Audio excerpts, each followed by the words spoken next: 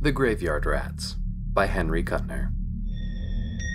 Old Masson, the caretaker of one of Salem's oldest and most neglected cemeteries, had a feud with the rats. Generations ago, they had come up from the wharves and settled in the graveyard, a colony of abnormally large rats. And when Masson had taken charge after the inexplicable disappearance of the former caretaker, he decided they must go. At first, he set traps for them and put poisoned food by their burrows, and later he tried to shoot them, but it did no good. The rats stayed, multiplying and overrunning the graveyard with their ravenous hordes. They were large, even for the mus decumanus, which sometimes measures 15 inches in length, exclusive of the naked pink and gray tail. Masson had caught glimpses of some as large as good-sized cats, and when, once or twice, the gravediggers had uncovered their burrows, the malodorous tunnels were large enough to enable a man to crawl into them on his hands and knees. The ships that had come generations ago from distant ports to the rotting Salem wharves had brought strange cargoes. Masson wondered sometimes at the extraordinary size of these burrows. He recalled certain vaguely disturbing legends he had heard since coming to ancient witch-haunted Salem, tales of a moribund, inhuman life that was said to exist in forgotten burrows in the earth. The old days, when Cotton Mather had hunted down the evil cults that worshipped Hecate and the dark Magna Mater in frightful orgies, had passed. But dark, gabled houses still leaned perilously towards each other over narrow cobbled streets, and blasphemous secrets and mysteries were said to be hidden in subterranean cellars and caverns, where forgotten pagan rites were still celebrated in defiance of law and sanity. Wagging their gray heads wisely, the elders declared that there were worse things than rats and maggots crawling in the unhallowed earth of the ancient Salem cemeteries. And then, too, there was this curious dread of the rats. Masson disliked and respected the ferocious little rodents, for he knew the danger that lurked in their flashing, needle-sharp fangs. But he could not understand the inexplicable horror which the oldsters held for deserted, rat-infested houses. He had heard vague rumors of ghoulish beings that dwelt far underground, and that had the power of commanding the rats, marshalling them like horrible armies. The rats, the old men whispered, were messengers between this world and the grim ancient caverns far below Salem. Bodies had been stolen from graves for nocturnal subterranean feasts, they said. The myth of the Pied Piper is a fable that hides a blasphemous horror, and the black pits of Avernus have brought forth hell-spawned monstrosities that never venture into the light of day. Masson paid little attention to these tales. He did not fraternize with his neighbors, and in fact did all he could to hide the existence of the rats from intruders. Investigation, he realized, would undoubtedly mean the opening of many graves, and while some of the gnawed, empty coffins could be attributed to the activities of the rats, Masson might find it difficult to explain the mutilated bodies that lay in some of the coffins. The purest gold is used in filling teeth, and this gold is not removed when a man is buried. Clothing, of course, is another matter, for usually the undertaker provides a plain broadcloth suit that is cheap and easily recognizable. But gold is another matter, and sometimes, too, there were medical students and less reputable doctors who were in need of cadavers, and not over-scrupulous as to where these were obtained. So far, Masson had successfully managed to discourage investigation. He had fiercely denied the existence of the rats, even though they sometimes robbed him of his prey. Masson did not care what happened to the bodies after he had performed his gruesome thefts, but the rats inevitably dragged away the whole cadaver through the hole they had gnawed in the coffin. The size of these burrows occasionally worried Masson. Then, too, there was the curious circumstance of the coffins always being gnawed open at the end, never at the side or top. It was almost as though the rats were working under the direction of some impossibly intelligent leader. Now he stood in an open grave and threw a last sprinkling of wet earth on the heap beside the pit. It was raining, a slow, cold drizzle that for weeks had been descending from soggy black clouds. The graveyard was a slough of yellow, sucking mud, from which the rain-washed tombstones stood up in irregular battalions. The rats had retreated to their burrows, and Masson had not seen one for days, but his gaunt, unshaved face was set in frowning lines. The coffin on which he was standing was a wooden one. The body had been buried several days earlier, but Masson had not dared to disinter it before. A relative of the dead man had been coming to the grave at intervals, even in the drenching rain. But he would hardly come at this late hour, no matter how much grief he might be suffering, Mason thought, grinning wryly. He straightened and laid the shovel aside. From the hill on which the ancient graveyard lay, he could see the lights of Salem flickering dimly through the downpour. He drew a flashlight from his pocket. He would need light now. Taking up the spade, he bent and examined the fastenings of the coffin. Abruptly, he stiffened. Beneath his feet, he sensed an unquiet stirring and scratching, as though something were moving within the coffin. For a moment, a pang of superstitious fear shot through Mason, and then rage replaced it as he realized the significance of the sound. The rats had forestalled him again. In a paroxysm of anger, Mason wrenched at the fastenings of the coffin. He got the sharp edge of the shovel under the lid and pried it up until he could finish the job with his hands. Then he sent the flashlight's cold beam darting down into the coffin. Rain spattered against the white satin lining. The coffin was empty. Mason saw a flicker of movement at the head of the case and darted the light in that direction. The end of the sarcophagus had been gnawed through, and a gaping hole led into darkness. A black shoe, limp and dragging, was disappearing as Mason watched, and abruptly he realized that the rats had forestalled him by only a few minutes.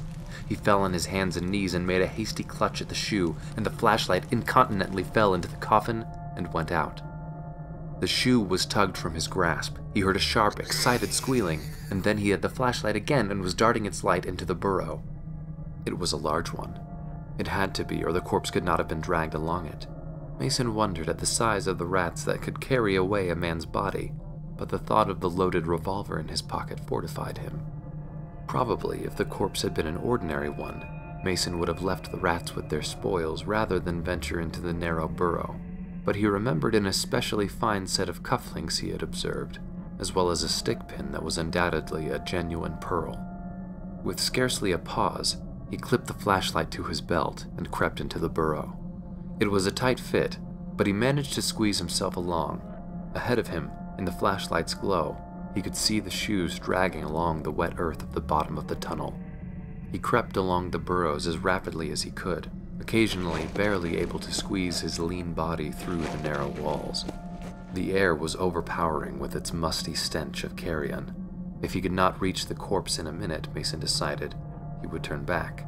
Belated fears were beginning to crawl, maggot-like, within his mind, but greed urged him on. He crawled forward several times, passing the mouths of adjoining tunnels. The walls of the burrows were damp and slimy, and twice lumps of dirt dropped behind him. The second time, he paused and screwed his head around to look back. He could see nothing, of course, until he had unhooked the flashlight from his belt and reversed it. Several clods lay on the ground behind him, and the danger of his position suddenly became real and terrifying. With thoughts of a cave-in making his pulse race, he decided to abandon the pursuit, even though he had now almost overtaken the corpse and the invisible things that pulled it. But he had overlooked one thing. The burrow was too narrow to allow him to turn. Panic touched him briefly, but he remembered a side tunnel he had just passed and backed awkwardly along the tunnel until he came to it. He thrust his legs into it, backing until he found himself able to turn. Then he hurriedly began to retrace his way, although his knees were bruised and painful. Agonizing pain shot through his leg. He felt sharp teeth sink into his flesh and kicked out frantically. There was a shrill squealing and the scurry of many feet. Flashing the light behind him, Mason caught his breath in a sob of fear as he saw a dozen great rats watching him intently, their slitted eyes glittering in the light. They were great, misshapen things as large as cats, and behind them he caught a glimpse of a dark shape that stirred and moved swiftly aside into the shadow, and he shuddered at the unbelievable size of the thing. The light had held them for a moment, but they were edging closer, their teeth dull orange in the pale light. Mason tugged at his pistol, managed to extricate it from his pocket, and aimed carefully.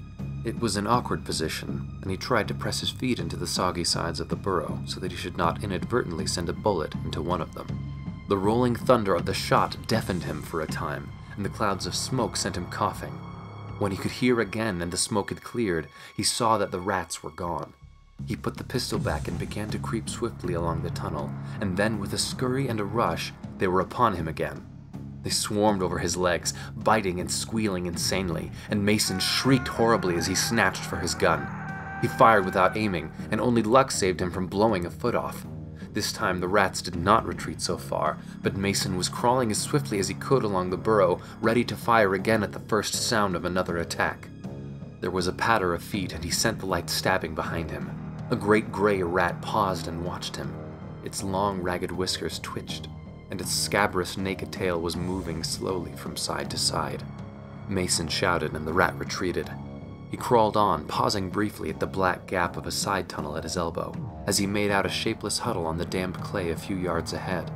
For a second, he thought it was a mass of earth that had been dislodged from the roof, and then he recognized it as a human body. It was a brown and shriveled mummy, and with a dreadful, unbelieving shock, Mason realized that it was moving. It was crawling towards him, and in the pale glow of the flashlight, the man saw a frightful gargoyle face thrust into his own. It was the passionless, death's head skull of a long-dead corpse, instinct with hellish life, and the glazed eyes, swollen and bulbous, betrayed the thing's blindness. It made a faint groaning sound as it crawled towards Mason, stretching its ragged and granulated lips in a grin of dreadful hunger. And Mason was frozen with abysmal fear and loathing. Just before the horror touched him, Mason flung himself frantically into the burrow at his side. He heard a scrambling noise at his heels, and the thing groaned dully as it came after him. Mason, glancing over his shoulder, screamed and propelled himself desperately through the narrow burrow. He crawled along awkwardly, sharp stones cutting his hands and knees. Dirt showered into his eyes, but he dared not pause even for a moment. He scrambled on, gasping, cursing, and praying hysterically. Squealing triumphantly, the rats came at him, horrible hunger in their eyes. Mason almost succumbed to their vicious teeth before he succeeded in beating them off. The passage was narrowing, and in a frenzy of terror he kicked and screamed and fired until the hammer clicked on an empty shell. But he had driven them off. He found himself crawling under a great stone, embedded in the roof, that dug cruelly into his back. It moved a little as his weight struck it, and an idea flashed into Mason's fright-crazed mind. If he could bring down the stone so that it blocked the tunnel. The earth was wet and soggy from the rains, and he hunched himself half upright and dug away at the dirt around the stone. The rats were coming closer.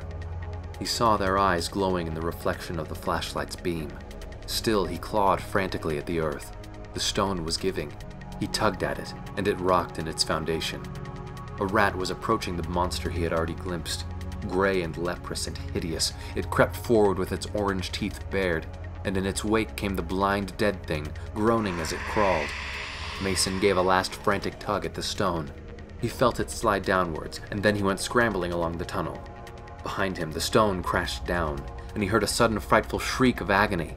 Clods showered upon his legs, a heavy weight fell on his feet, and he dragged them free with difficulty. The entire tunnel was collapsing. Gasping with fear, Mason threw himself forward as the soggy earth collapsed at his heels. The tunnel narrowed until he could barely use his hands and legs to propel himself. He wriggled forward like an eel and suddenly felt satin tearing beneath his clawing fingers, and then his head crashed against something that barred his path. He moved his legs, discovering that they were not pinned under the collapsed earth.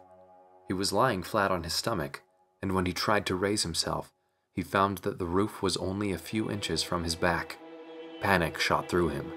When the blind horror had blocked his path, he had flung himself desperately into a side tunnel, a tunnel that had no outlet.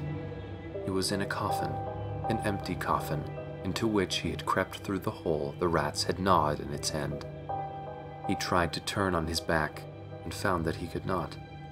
The lid of the coffin pinned him down inexorably. Then he braced himself and strained at the coffin lid. It was immovable, and even if he could escape from the sarcophagus, how could he claw his way up through 5 feet of hard-packed earth? He found himself gasping. It was dreadfully fetid, unbearably hot. In a paroxysm of terror, he ripped and clawed at the satin until it was shredded. He made a futile attempt to dig with his feet at the earth from the collapsed burrow that blocked his retreat. If he were only able to reverse his position, he might be able to claw his way through to air. White-hot agony lanced through his breast, throbbed in his eyeballs. His head seemed to be swelling, growing larger and larger, and suddenly he heard the exultant squealing of the rats. He began to scream insanely, but could not drown them out. For a moment he thrashed about hysterically within his narrow prison, and then he was quiet, gasping for air. His eyelids closed, his blackened tongue protruded, and he sank down into the blackness of death with the mad squealing of the rats dinning in his ears.